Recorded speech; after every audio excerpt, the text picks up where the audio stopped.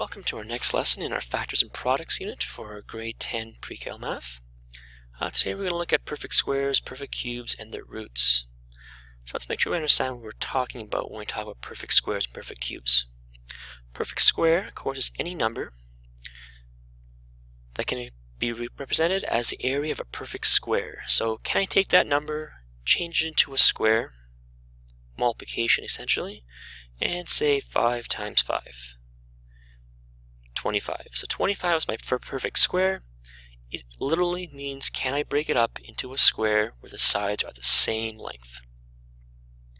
Any number that can be expressed as a small number times itself. That's what we think about in math terms. 5 times 5 is 25. So our example here is 256. What two numbers multiplied by themselves equal 256? Well, it's 16 times 16. Now if we look at a perfect cube, we got to think of 3 dimensions.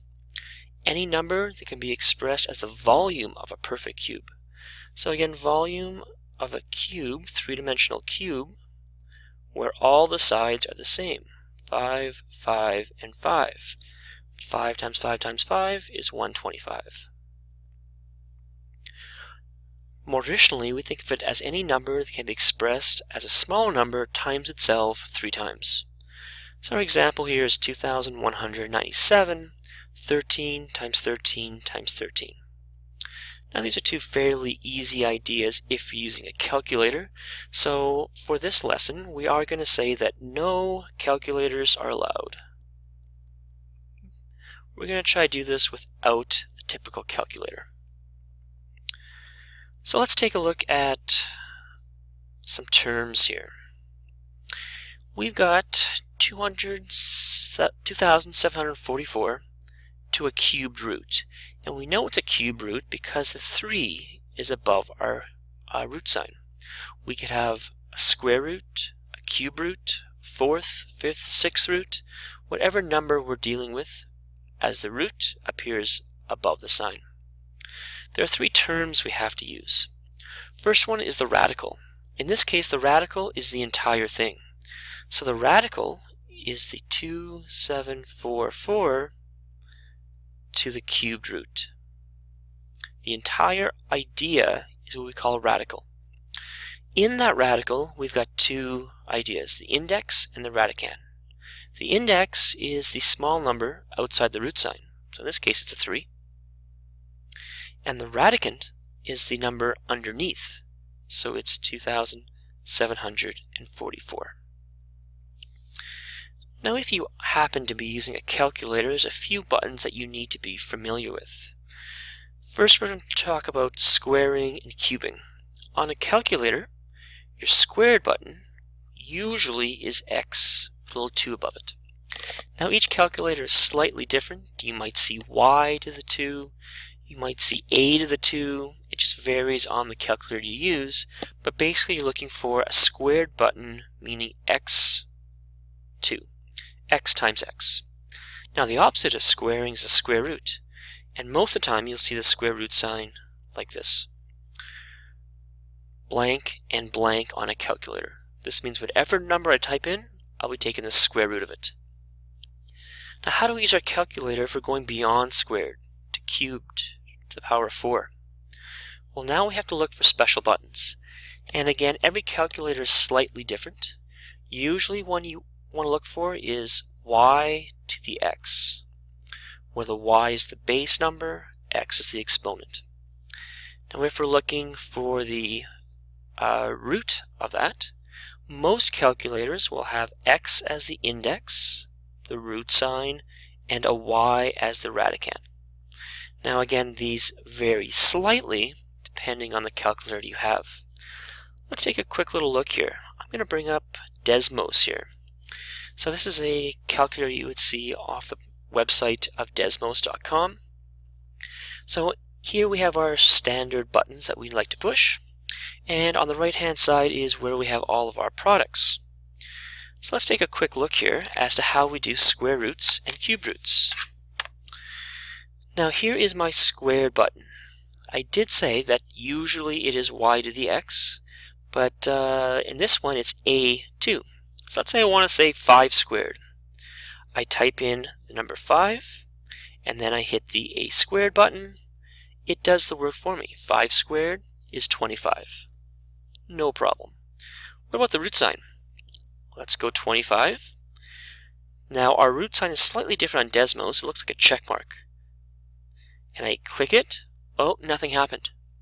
You see that the 25 stayed outside of my root sign. So I do have to understand how to use my calculator. So in this case, I'd have to hit the root sign first, and then 25. And when I do that, my equal sign comes in. So squaring and square rooting, you have to realize how to punch information in. Now if we want to go higher than the power of 2, maybe 3, 4, or 5, we're going to have to use, on Desmos, it's a to the b, or the check mark with the n sign. And how we punch this in is rather important. So let's take a look. We'll clear all. Let's go 2, and then we'll raise it to the power of 3. So 2 times 2 times 2 should give me 8, and that's what Desmos gives me. So when I'm using the squaring button, the exponent button, I type the base in first, and then the exponent. When we're doing the cubed root, we have to hit this button first, and look what comes in our display. We've got a cursor, leaving us for our index, and we've got a cursor, a blank space, to put our radicand. So let's do the same thing. Our index was 3, and then we click, and our radicand is going to be 8. So the cube root of 8 is 2. So when we're using our exponent buttons, we hit the base first, then the button, then the exponent. When we're using our root buttons, we have to hit the button first, and then our index, and then our radicand. So knowing your calculator is rather important. Now I did say calculators were not used, but of course they're great for checks. So let's go how to figure out some of this square rooting using 2 different methods. First one we're going to look at is going to be our prime factors. So in this case we have the square root of 576. So the first thing I do is I write out the square root of 576. Now again, prime factors, same idea. We split this up into its prime numbers. We looked at this last lesson. So 576, I'm going to start with my smallest prime, which is 2, and yes, 2 goes in. So I get 2 and 288. 288 is also divisible by 2, so I got 2 and 144. 144 goes by 2 and 72. 72 can give me 2 and 36. 36 can give me 2 and 18. I'm going to bring this up here. 18 can give me 2 and 9. And of course 9 can give me 3 and 3. So now I write out all my primes. 1, 2, 3, 4, 5, 6 2's. So I get 2 times 2, 2, 2, 2, and 2. And I've got 2 3's. Now because I'm looking for the square root, I'm going to take my primes and get them into groups of 2. So I'll pull out my highlighter here.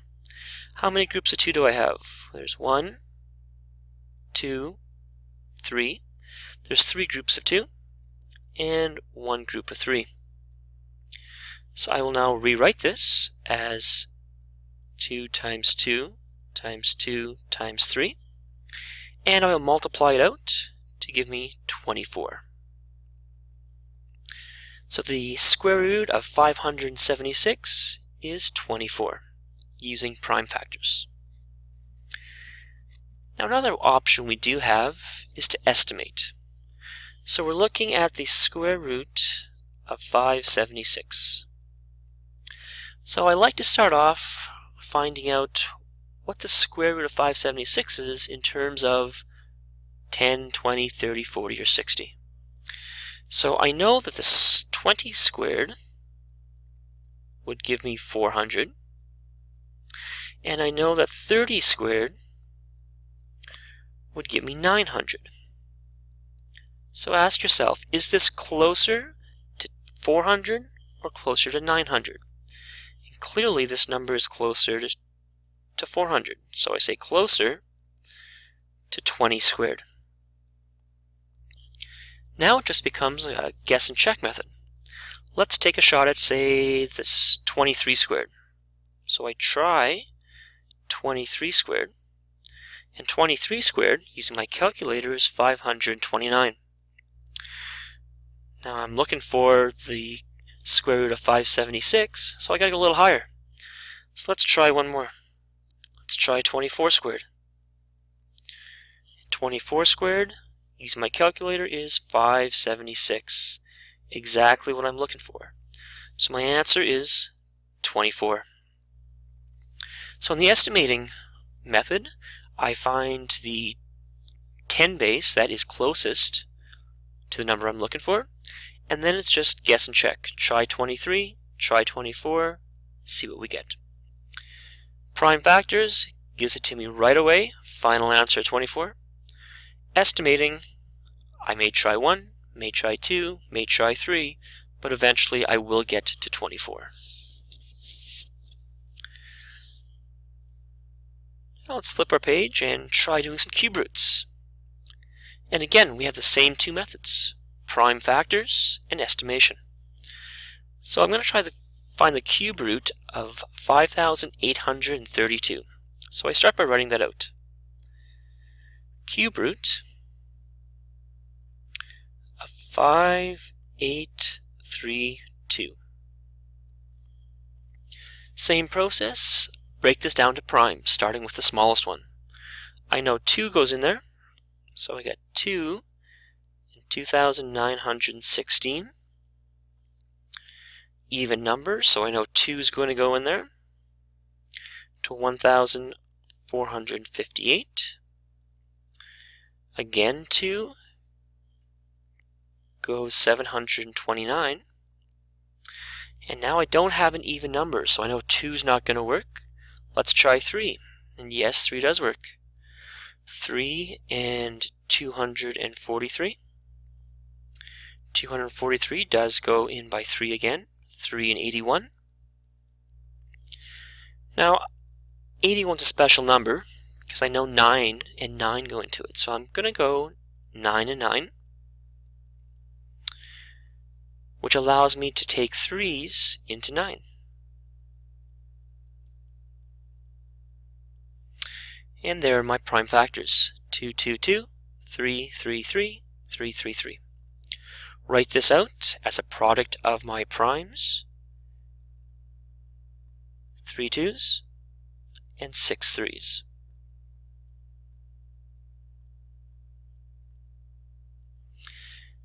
Now, because I'm looking for the cubed root, I'm not going to put this in groups of 2, but rather groups of 3.